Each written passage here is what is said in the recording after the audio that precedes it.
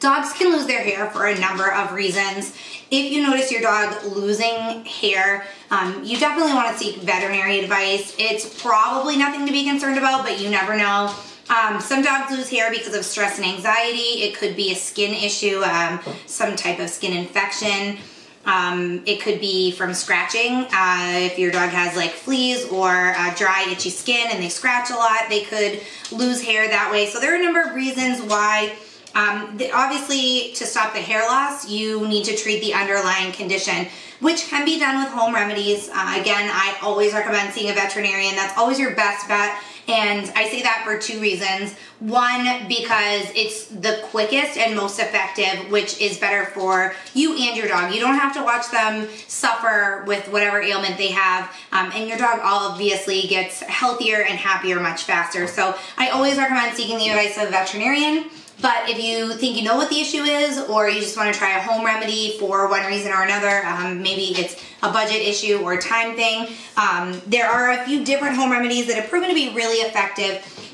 The first is apple cider vinegar, and I know if you frequently watch my videos, you know I recommend this for a lot of things, but apple cider vinegar is really a wonderful supplement to add to your diet as well as your dog's diet for overall health and well-being. It's great internally and externally.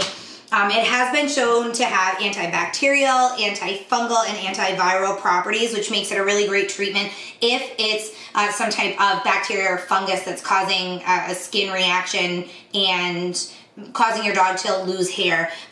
Yeast, hot spots, things like that may be able to be treated with apple cider vinegar at home.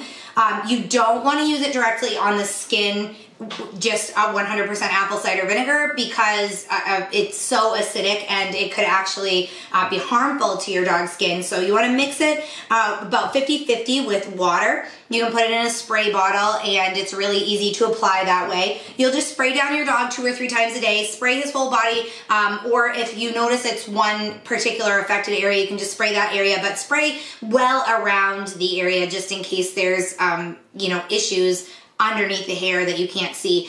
So spray around the area, spray your dog's whole body, and just work it in, work it down through the coat, make sure it gets to the skin. And again, you know, those antibacterial, antifungal properties will help to kill any of the bacteria or fungus that are causing an issue and helping, you know, with the hair loss. So that is one quick fix. You should not use it if your dog has open wounds. Again, it is really acidic, so it could be painful in that sense.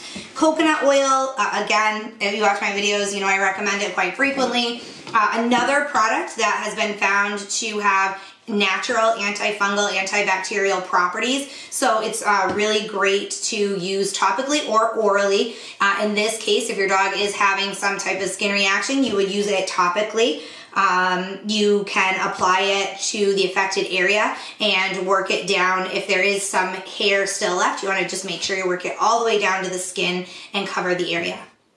One of my favorite things about coconut oil is that it can actually help to heal wounds and abrasions. So if your dog has been scratching, if there is an open wound, it actually can disinfect the area and help to promote healing. So it's really great to use no matter what type of condition your dog's skin is in, unlike apple cider vinegar, which can't be used if your dog has any open wounds. You can apply it topically. You can also feed it orally. And I actually recommend adding coconut oil to your dog's diet, whether they have a skin condition or not, because it is so beneficial both internally and externally.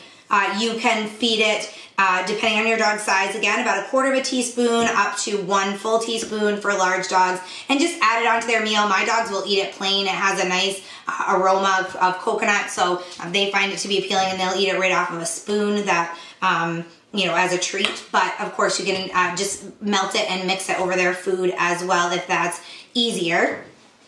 Another thing about applying that one topically is if your dog licks it, you know, it doesn't do any damage. It's actually beneficial because they're ingesting it and getting the benefits of it orally as well. So no worries about that. And then vitamin E oil, you can find this in pretty much any pharmacy, even in the pharmacy section at big box stores.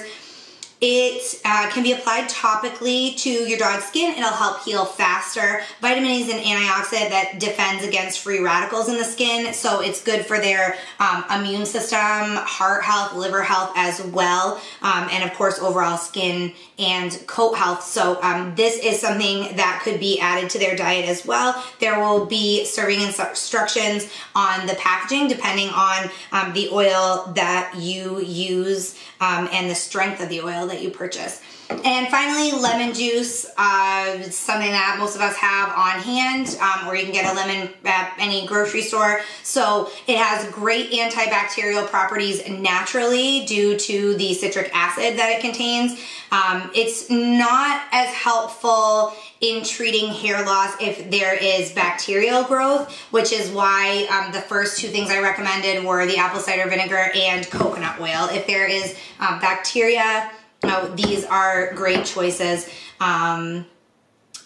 But, you know, lemon juice can also be effective, and it might be easier to find at a grocery store or to have on hand. It also smells a lot better than apple cider vinegar. Apple cider vinegar sort of leaves your dog smelling kind of stinky. So you can infuse a quart of warm water with some lemon slices, let it sit for about 5 hours, and then you have a lemon juice mixture that you can use on your dog. You want to just make sure that you shake it before every use, and same way with the apple cider vinegar mixture, just spray it on your dog, work it down to the skin, and that can be a much better smelling alternative to the apple cider vinegar. If you have any questions, feel free to email me. You can also click the link below this video to see the science behind all of these home remedies and why they're effective at treating dog hair loss.